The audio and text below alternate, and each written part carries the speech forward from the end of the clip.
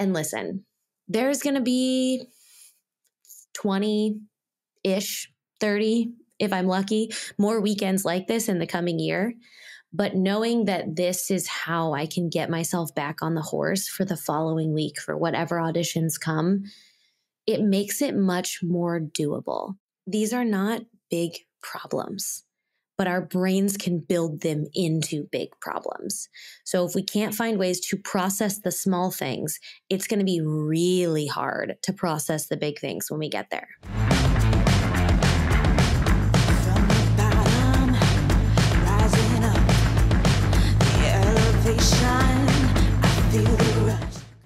What's up, guys? Welcome back to another episode of the One Broke Actress podcast, an honest account of actor life, plus a few lessons I learned in the process. I am your host, Sam Valentine, and today we're doing a YouTube video / podcast. I have a big iced coffee, and we're just going to roll with it because today we're doing a podcast / YouTube kind of about the week I just had. And I think it's a really good lesson on bringing yourself out of being down in the dumps when there's really legitimately nothing to be down in the dumps about. It's kind of redefining our victories and finding them in different ways. So let me kind of explain what I'm talking about.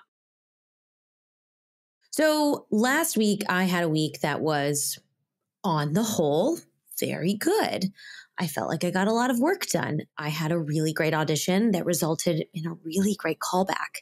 That was in person, by the way. I got to go to an in-person acting session and work with another actor, with the director and producer, and actually work through a scene a couple of times with direction. It was just like beautiful, beautiful moment. I got notice that an audition that I had filmed very quickly after I got home from a trip the previous week, I got put on Avail for, and it's for a casting office that's new to me. So that was really exciting. And I kind of held in limbo for the last couple of days of the week, waiting to find out what was going to happen, only to find out none of them were going to happen. The production that was from the Callback was kind enough to reach out and say hey, we loved your work for this reason. It was a lovely compliment sandwich type of email. It was lovely working with you. You did great on these things. We're going in a different direction, but we hope to work with you again soon. One of those lovely. But the fact that they sent it was just so kind. I just want to state that for anyone who's listening, who's not an actor, who perhaps has the ability to send those type of emails. Because it was an in-person callback, because I had to get COVID tested, there were so many pieces that went into the puzzle of getting into that room. And it was for an indie film. So of course, that's a different scenario than when you have 800 actors you're seeing. But because it was so specific, it was so sweet that they reached out and they were like, hey, it's not you, but also we really like you. Do I need to lean into those compliments and take them to heart and take them super seriously? Not necessarily. Do I need to marinate on the fact that it's not me? No. And we'll kind of get into that in a second. And then the commercial Avail. Really excited because the big commercial I filmed last year still hasn't played, and I would love for it to play. And for those of you who might not understand that side of the world, when you do something like that, you book a commercial and it hasn't played yet, you get a holding fee every 13 weeks roughly.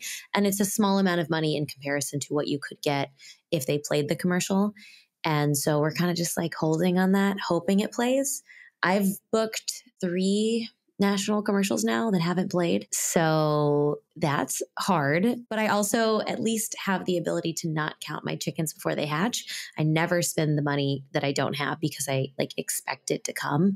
I always anticipate that something's never going to air. So I take the experience for what it is and try not to require more from it. But there's still that little thing in the back of your mind that's this could be this amount of money if you got it. And I just have to block it out. So to get put on Avail for another commercial was really exciting, but I definitely would have heard about that one by now, and I haven't. So it's also not happening. So that means last week was a bunch of highs, really exciting. Oh my gosh, I think these things are lining up. Wow, this could be such a week. I do this and I do this and I do this, only for nothing to actually come to fruition. And that left me in a sad place. So it doesn't matter what the catalyst is that puts you in that place. You have to acknowledge that you are in that place. And this is the place of like, what am I doing this for? Nothing's going to work. Am I ever going to book? Is this ever going to execute? Will I ever like be able to close the circle? These are all thoughts we all have, by the way. Just because I have a platform where I talk about acting all the time doesn't mean I'm always 100% confident in my own acting. In fact, I feel like the opposite might be true, that I feel like I have to double down on being so good or whatever, or have all this street cred in this business because I talk about acting all the time. But any of you could have this much to say about acting. You just choose to spend your time in other places, which sometimes might be a wise decision. So what's a girl to do? Not feeling great, going into the weekend, feeling like a bag of mush, not really trusting herself in her job. Where do we go from here? So I'm going to talk you guys through what I did to get over it this weekend, to actually have a good time, to enjoy myself, and to get myself back in a place where I can get back in the game today, which is a Monday. And if I wake up feeling like a trash bag on a Monday, I did not utilize my weekend properly. This I know for sure. So here's what I did.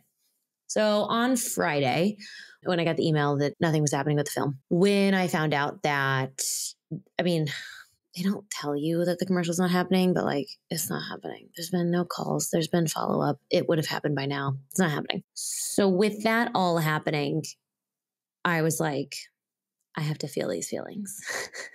I have to ride this wave of emotion, because I know for me, if I do not do that, I will sit in it and I will feel like shit. It will permeate other areas of my life as well as the business. So I sat right over there, which is where my treadmill is.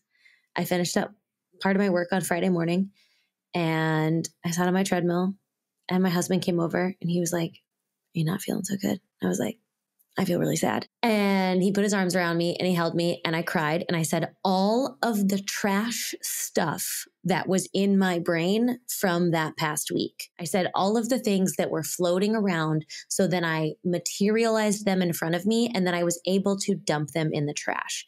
These are the thoughts I was having, the ones I was saying before, like, this is never going to work out. Once again, I couldn't close the deal. I'm not what anyone's looking for. Maybe there's just no roles for me. All of that mental trash, for me personally, to get it away, I have to say it. Because if I think in my head something and I'm like, oh, that's not true. Is it? And I will leave like a ellipses or a question mark at the end of the sentence, and I will not close the deal on it. I will not put it out of my mind.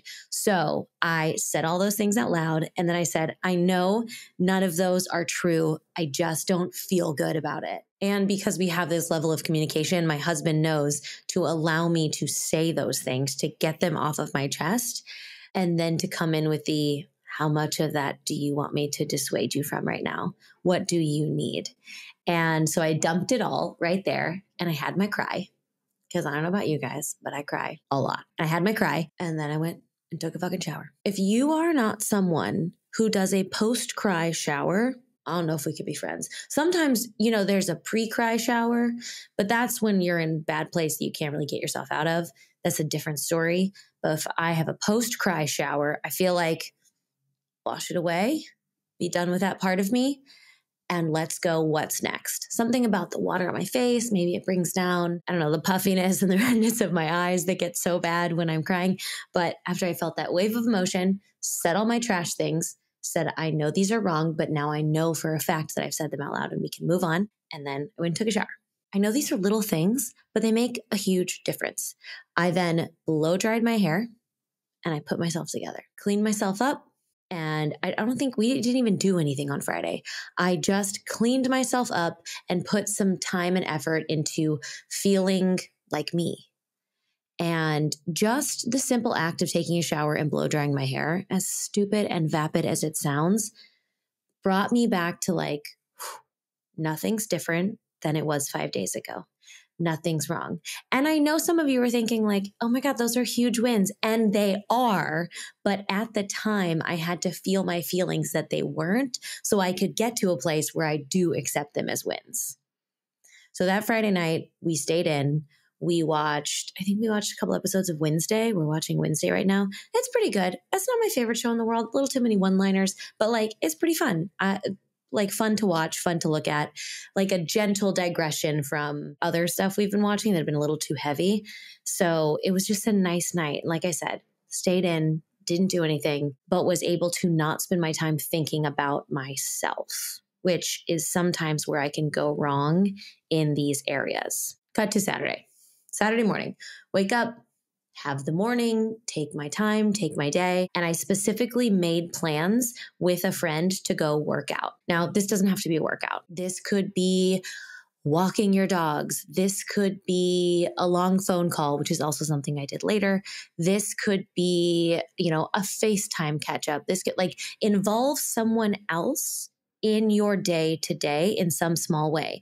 For me, moving in some capacity really makes my self, my body, my mental state better in 7 million different ways. And so I had a workout arranged with a friend. Went in there. By the end of it, the last thing I could think about was my own shit. The last thing I could think about was a commercial I didn't book, right? It was just moving, being in the moment, staying with the person I was with. And this was a HIIT class at Brick CrossFit, which is in Hollywood. And it was really fun. It's called BX. And I really, really liked it. And it was really nice to just shake out the shit. You know what I mean? It's really hard to do wall ball thrusters for 25 reps and then do box jumps and still think about your bullshit. You have to really try to move in that capacity and not be in the moment. So that was really nice. So then got all that out of the way and then got home. After I did my Saturday errands, running to my mailbox and all of that stuff, I then got on the phone with my friend Gabrielle. You guys have probably seen Gabrielle Bin Lost. She was on the podcast previously. She is a really prolific actor in Atlanta. She talks a lot about the acting business there. Her Instagram's great. You guys should definitely follow her. And she and I got on the phone. We talk every couple weeks. And she is someone, and if you don't have this type of person in your life, you need to get one. She is my let's talk honestly about how we feel about our business and life today person. And because weirdly, we've never met in person, we have zero friendship baggage. We have zero competitive spirit with each other. We only have the what can I learn from you today and what can I tell you and what can we share together? And she and I met through Sarah Mornell's class, and we have not stopped talking since then. I think it's been a year and a half. And every time we get on the phone, we just word vomit about where we're at in the business, how we're feeling, what's happening, what kind of auditions we've had, what they've been like. Here's someone we like to follow on the internet. Here's someone we think is kind of shady. Here's someone we have really honest talks. And it's great because she knows where I'm coming from. She knows sometimes how hard it is to see the victory in the bullshit, right? That forest for the trees situation. Having a person like that is a game changer in this business. And if you're thinking, I do not have someone like that, I do not have a person I talk to, I am going to tell you to get on it. You need to have an actor community to lean into because this business is so weird and nuanced. And if you're trying to describe what it is like to not book something you got excited about with someone who's an accountant, it's not going to translate as well. And you might get a little frustrated and you might not even want to talk about it. It's not even worth explaining. That's the way I feel sometimes. So have someone that you can call and run these things through with. Because by the end of that call, I was like, we're good. We're so good. All of these things are adding up to create a situation where I can do this job again. And none of these things are standalone things. I think you need someone to talk to as much as you need someone to hug you. I think you need to do whatever you need to shake it out of your body as much as you need to have your good cry. And having someone to just really share the ins and outs with. Obviously, I do that with you guys. I do it on the podcast and the YouTube and the Instagram and the TikTok and the email list. My God, are you so sick of me? Sometimes I'm sick of me. And between all of that, the ability to connect with actors is incredible. But you need a few people who know exactly where you are in this game, in this business, and who can take the time to talk it through with you when you have one of these days. Also, just so you know, those same people are going to be your biggest fans when you book. They're going to be your biggest excitements. They're going to be the people that you get to call and tell. And like, it's going to be a party the next one of us books something. We share it. So we get to share the good along with the bad, and then we can leave it as it is. We know none of these jobs define us in our careers, and none of them are going to be the thing. There's no the thing. It's always this, and then this, and then this, and then this. And then that's how we function. That's how we can continue to do this job. So redefining those victories on the phone with someone who gets it was huge. We talked for, I think, like 90 minutes, which was so nice. So back to like the structure of the weekend, right? Then my husband and I went grocery shopping. Do it every week. We do it together because it's so much easier to feed two people when you're both at the store. Okay, do you want your hot, easiest grocery store tip ever? Here you go. Take your grocery list. Write it all out with the little check boxes. Make it a note. If you have a partner, roommate, anybody you're with, anybody you buy groceries with, make it a shared note so they are equally responsible for the process. Okay? Before you go grocery shopping, look through your cabinets, look through your fridge, check all of the boxes of the stuff that you don't need because you probably buy the same shit every single week. We definitely do. Then you take that same grocery list to the grocery store. Go buy that stuff. Come home, uncheck the boxes, add anything you missed. Do it again the next week. It's so much easier and it's so much cheaper than having groceries delivered, which I have done in a pinch many times, especially on the way home from the airport. It's an Instacart time. But just day to day, man, every Friday, Saturday or Sunday, we go to the grocery store, we use the same list. If we want to add something during the week, we put it on there. Seamless. So that's one of the errands that could be really daunting when you're feeling like shit. Same with like doing laundry. Same with the reason I took a shower. When you are down in the dumps, if anyone has ever experienced those feelings, you know that the dumbest shit feels like torture or it feels impossible. So getting some of that out of the way in the easiest way possible is highly, highly recommended. We also went over to our friend's house after we got groceries, who was out of town, who had a bunch of flowers blooming in his yard.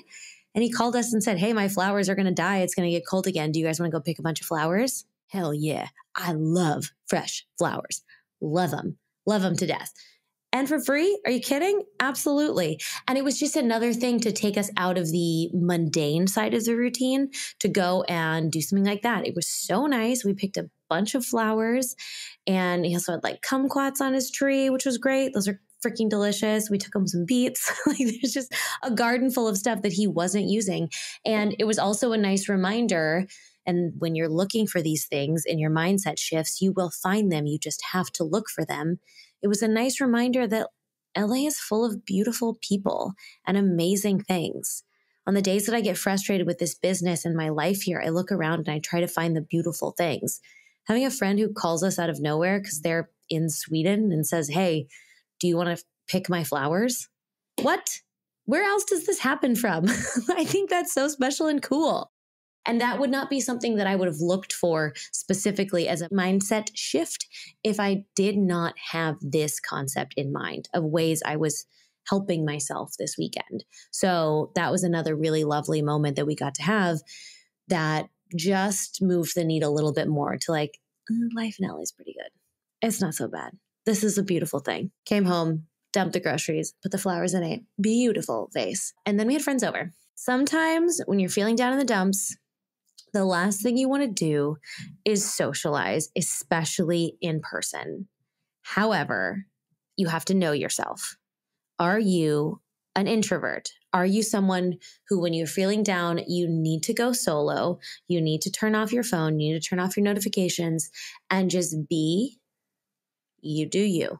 You need to know this about yourself. And this is another part of the growing yourself as an actor thing is figuring out how you function to sustain in this business. Because figuring out how you function and sustain this business is the ticket to staying here long enough to accomplish anything. Losing this piece of the work will indeed fail you later on in your career. Of that, I am certain. I cannot tell you how to book a movie tomorrow. I cannot tell you for sure how to book a TV show tomorrow. And anyone who promises you that, I strongly believe is trash. But I can tell you for a fact that if you can work on your systems and figure out what works for you to maintain your longevity in this business, you will be here long enough for shit to happen. Steps off soapbox.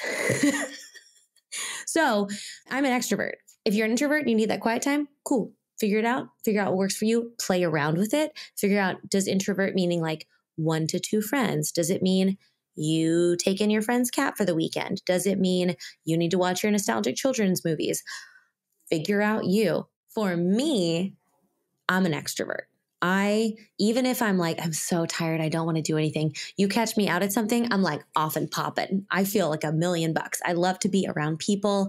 And even when I'm exhausted and tired, I get energy from being with people. I have almost never, I can count the times probably on one hand that I've gone out into the world when I didn't feel like it and come home and not thought, I'm so glad I did that. I get energy from people. And that for me is how I can translate myself to a different mental playing field when I'm having one of these hard times.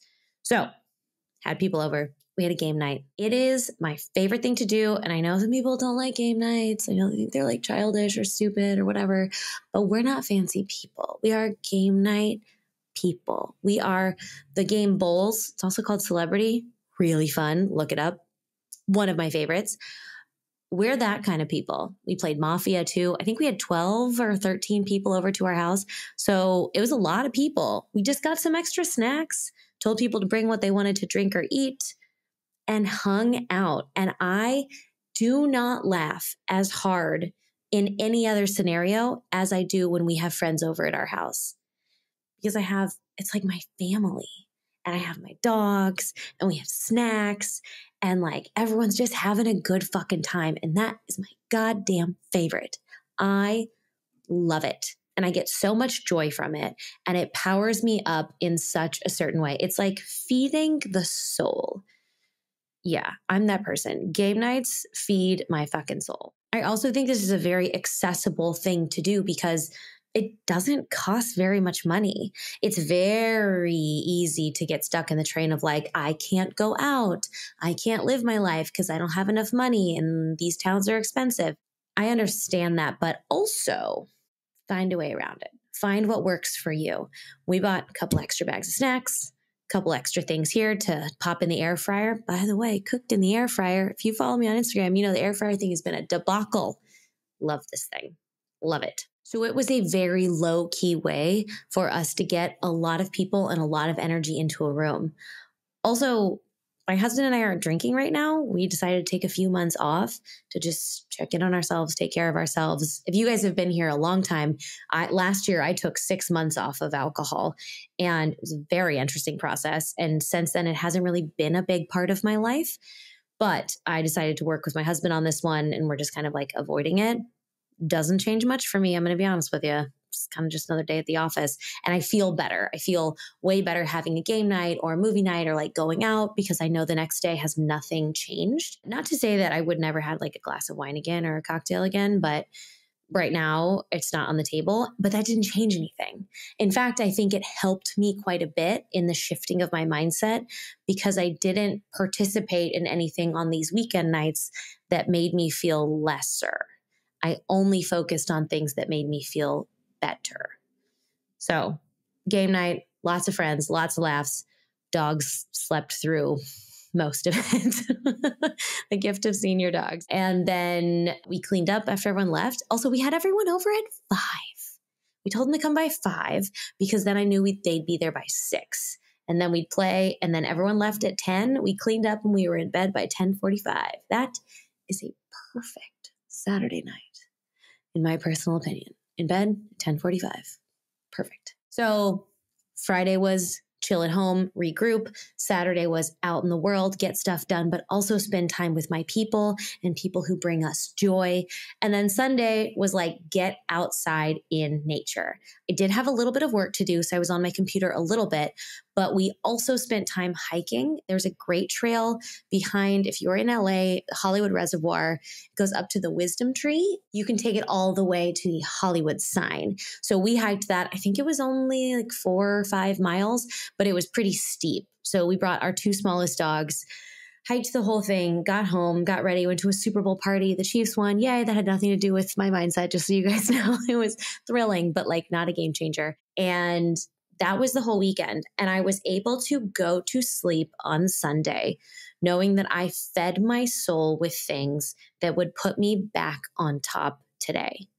Because on Friday, when none of the things that I thought were going to happen happened, and I felt like shit, I had the thought, how am I going to do this again next week? And that is a surefire sign to me that I need to pump the brakes and work on my mindset. So I spent all weekend filling my soul. Back Monday's today, I'm ready for my next audition. And because I had this time to sit with it and process it and talk to the right people and do the things I wanted to do, I can also tell you right now that I now see all these things as victories. There was a couple other things that went into the week that made it a little more complicated that kind of have less to do with acting, but knowing that this is all good stuff, it's all huge wins, I'm able to see that now. And I was not able to see that when I was feeling my feelings. If I hadn't let myself feel them, they would probably still be in the back of my mind right now. But I'm able to acknowledge what happened and move on. And listen, there's going to be 20-ish, 30, if I'm lucky, more weekends like this in the coming year. But knowing that this is how I can get myself back on the horse for the following week, for whatever auditions come, it makes it much more doable. These are not big problems, but our brains can build them into big problems.